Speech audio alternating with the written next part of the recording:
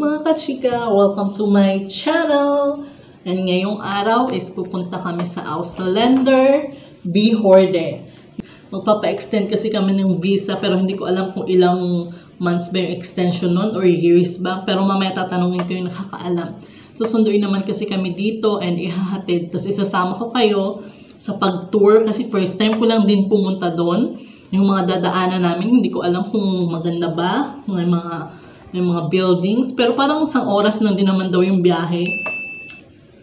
And pasensya na guys kasi nakadoble ako ng damit. Ito heat tech to kasi syempre malamig sa labas. So kailangan mo talagang magsuot ng pampainit. Wow, pampainit.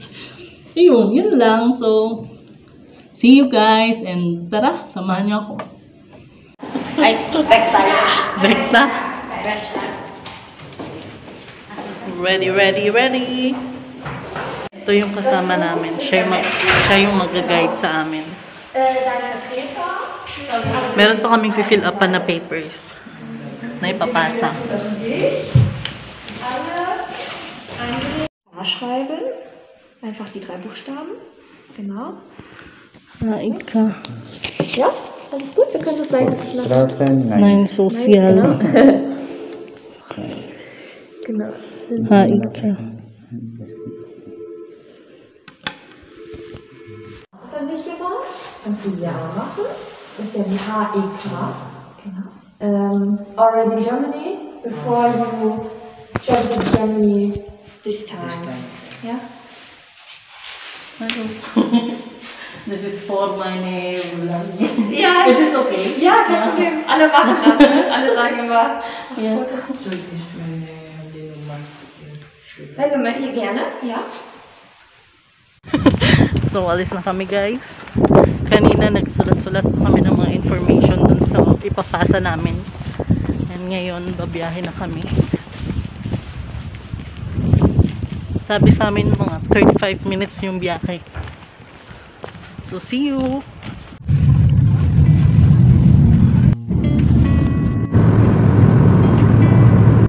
Puro puno lang guys.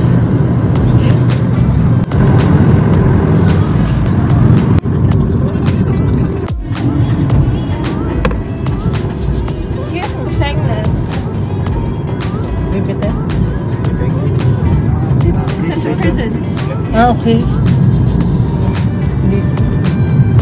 Prison. Kulungan daw.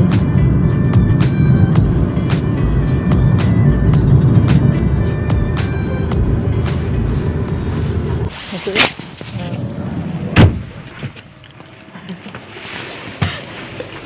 Nandito na kami. Papasok na lang. Saan kami yata pupunta guys? Ayun yung kasama namin si Frau Jennifer.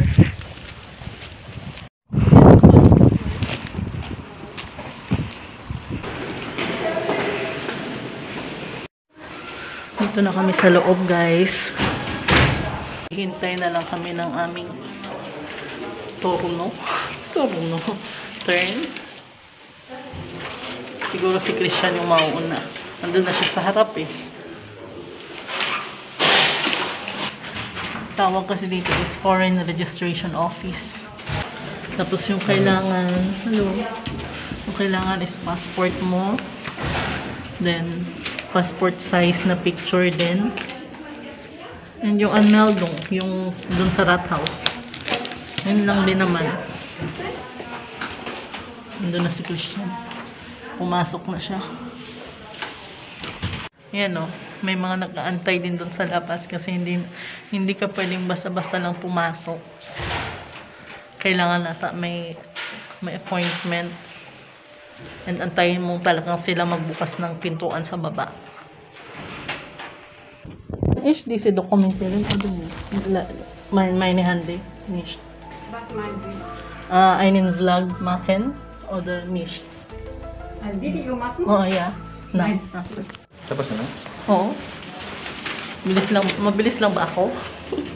Sulit pa ako kayo. Bakit? Gamay ang sulit. Nag-ano? Gamay ang sulit. Na-perma mo? Ah, okay. Tinanong ko nga dun sa loob. Pwede ba ako mag-video? Sabi kong gano'n, tinanong ko sa sabi niya, hindi pwede. Sabi ko, hindi ako nakapag-video sa loob kasi bawal daw. Tinanong ko dun sa loob. Hindi pwede. So, wala.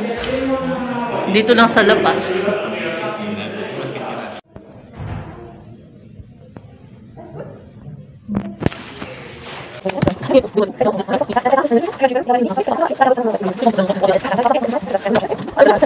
Two 2,000 years later.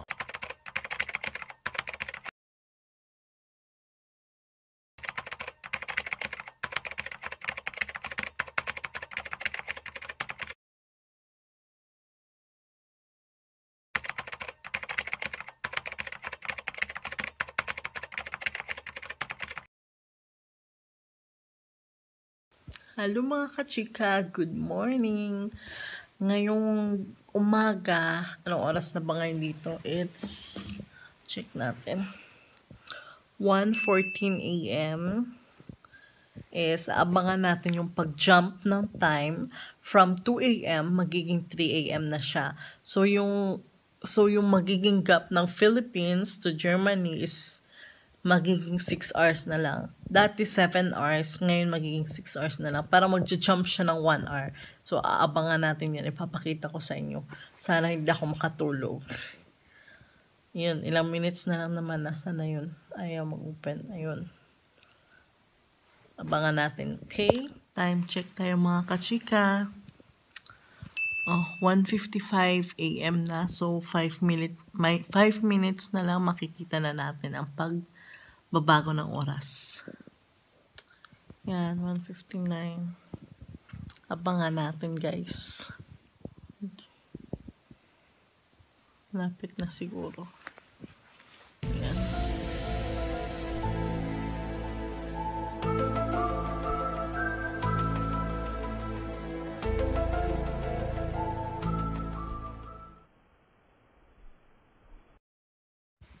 Ayun.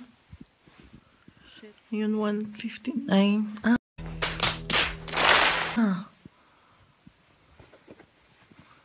Ayun, 3 a.m. na siya.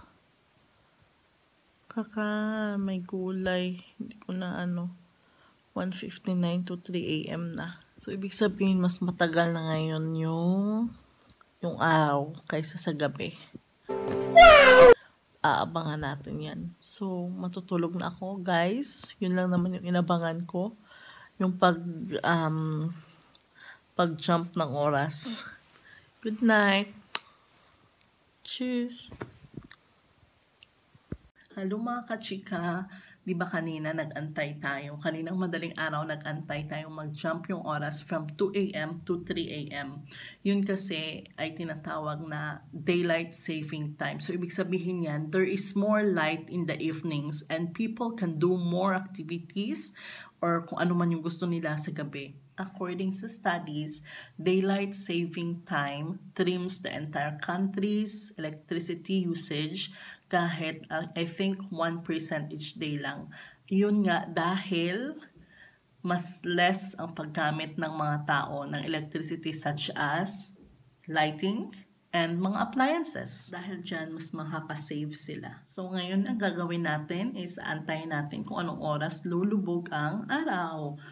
Pero usually, nung katapusan ng February hanggang ngayon is yung oras ng paglubog ng araw is nasa 7 to 7:30 p.m. Pero ngayon dahil nga naging mas advanced ng 1 hour, mga 8:30 siguro, yun na yung paglubog ng araw. So ibig sabihin mas maliwanag pa ng mga 8:00 dito. Aabangan natin yan mga kachika. Okay? Time check tayo guys. 7:34. Maliwanag pa din. Yan.